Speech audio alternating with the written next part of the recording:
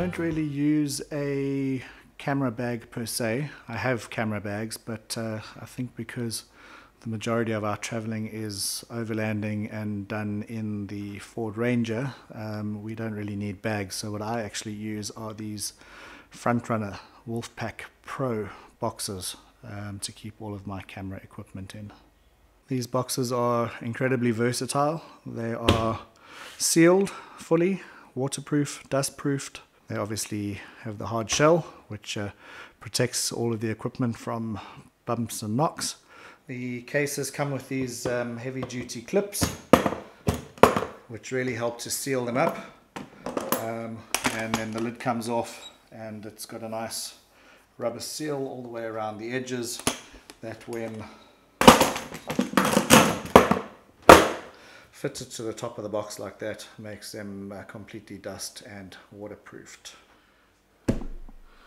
So what do I keep inside? I've got two of these cases. One is for the camera equipment itself, and the other one, this one which we'll go into first, is for all of the various accessories that I'd like to take along with me.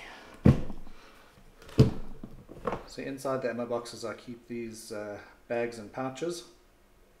All of them carry various pieces of equipment that I'll need on a trip for filming or for taking photographs.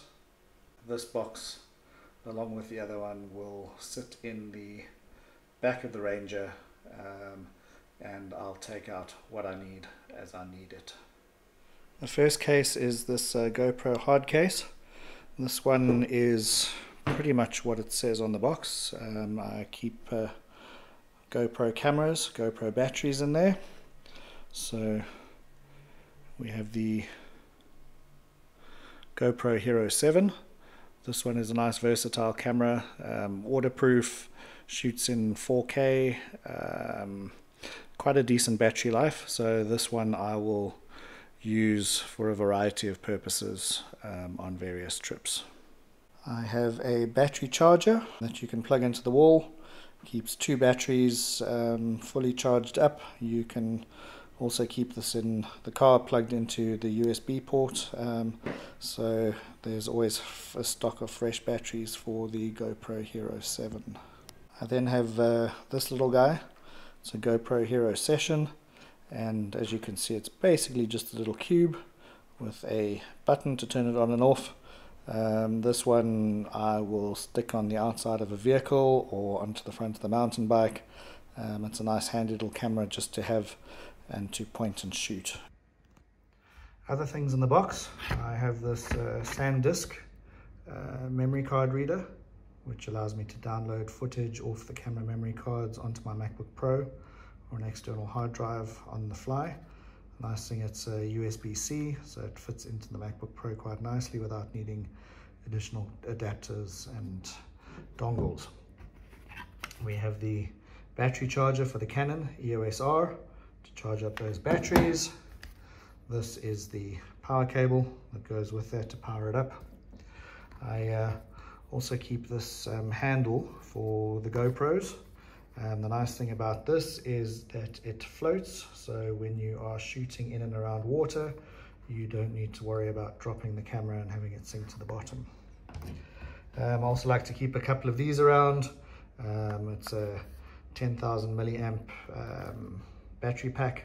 This is quite nice just for keeping your phone charged up, but you can then also charge the GoPro batteries as well as the Canon batteries off of this. The last thing in the GoPro box is this little GoPro grab bag, which I use for cables and other little bits and pieces. Memory cards, I keep a small Swiss Army knife, that's a remote shutter switch for the Canon, cable to plug in the memory card reader, a few more GoPro accessories, and some USB-C cables to plug everything into the Mac. We have two more GoPro pouches. These ones carry more GoPro accessories, so clips that you can hook the GoPro onto, poles, and into the car. I've got a suction cup in there so I can put it onto the car windscreen. This one, just another knife, a LED lenser, flashlight, and two LED head torches, which always come in handy in the dark, and also just for lighting up various subjects if the light isn't that great for shooting videos.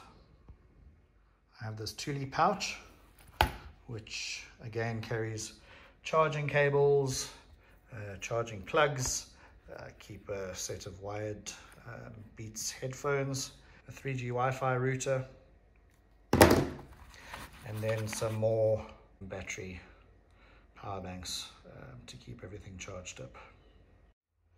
Then for filming in areas that allow it, we have the DJI Mavic. This is the Mavic Mini. So we have the drone itself. These are actually really amazing little pieces of kit. The cameras in here are really good. I think this one shoots in 2K, not 4K, but for most people's purposes that is more than enough. You then have your battery charger, which actually also doubles as a power bank. So if you do run out of power, you can plug your iPhone or your iPad or anything else that you want to in there. And then obviously we have the remote controller. And that is everything that travels along with me in box 1. Moving on to box 2, this is the one that I keep the actual camera equipment in itself.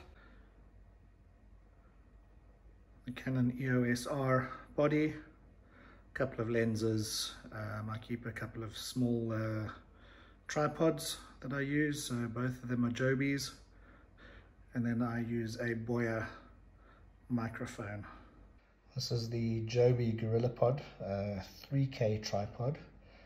It's specifically designed to carry the weight of a mirrorless camera system. So in my case, the Canon EOS R.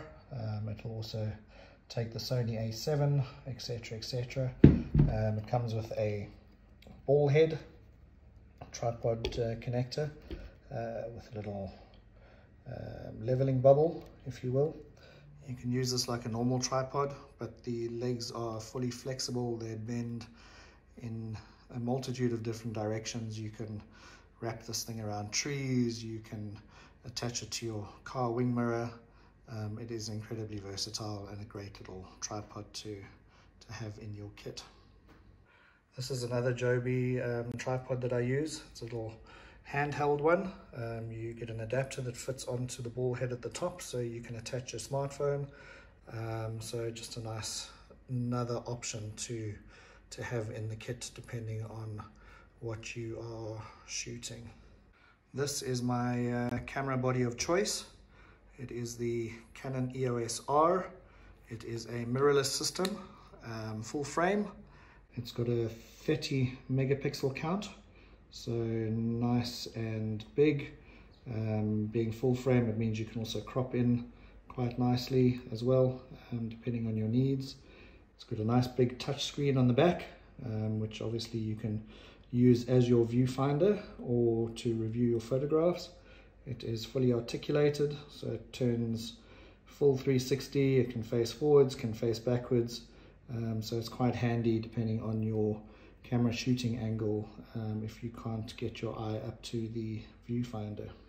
This is the lens that I do the majority of my video shooting with. It's the Canon 24-105. It's an f4 L series lens. You can see the red ring around the lens. This is actually the kit lens that comes with the camera. It is quite versatile, shooting from 24 all the way to 105. I think the lens that I probably need to get next would be a 16 to 35 mm, which just gives you a little bit more options on the wide angle side of things. This lens uses the new Canon RF mount for their mirrorless camera range. It is therefore not, unfortunately, compatible with any of the other Canon EOS DSLR range cameras. It allows you to shoot in autofocus or manual focus mode, and it is a fully stabilized lens as well, which is quite handy because the EOS R body that I use does not have in-body stabilization. Unfortunately, it was one of the earliest mirrorless cameras that Canon released. It's only in the newer R5, R6 and R3 camera bodies that they introduced the in-body stabilization. This is the other lens that I use, It is the Sigma 150 to 600mm lens. It is the contemporary lens in the Sigma range. Again, an autofocus, fully stabilized lens. Obviously not a particularly versatile lens because it is very big, very heavy. So this is definitely more for using in the car with a beanbag, definitely using it on a tripod if you're out and about. But this is the lens that I would then use in places like Kruger Park for shooting wildlife and that type of stuff. This lens does use the Canon EF mounting system, which means that natively as it stands, it won't fit onto the Canon EOS R mirrorless camera. That is where the adapter comes in. You simply attach the adapter to the lens, and that then turns it into an RF lens, which then allows you to attach it to the EOS R camera mirrorless system. And then the last thing in the kit is probably the most important thing for a videographer, and that is the microphone. Obviously you need decent sound for shooting video. The in-camera or the on-body microphones aren't very good, so you do need a good external one. This is the Boya BY MM1 Plus. It is a cardioid condenser shotgun type microphone, so unidirectional. You have to point it in the direction of the sound that you want to capture. It comes with this little furry cover, I think they call it a dead cat, which basically helps to reduce any wind noises or that sort of popping sound that you get when you speak. You obviously attach it onto the camera with this adapter. It's nice and flexible, it moves around so it doesn't capture any noises from the camera body as you are holding or moving it around. It is very cost effective. It's a lot cheaper compared to the Rode. Rode make a very similar type microphone, but it does come at about 3 times the price, and personally I am not convinced that the sound quality is that much better or noticeably better. So if you can pick up one of these, I got this one from Take-A-Lot. I think it was about 300 or 400 grand. So that's what's in my camera bag, or should I say camera case.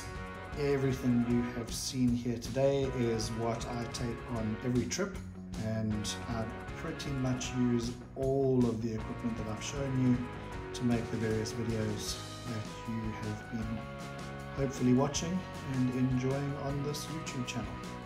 As always, thanks for watching. If you haven't already, please like this video. Please feel free to subscribe.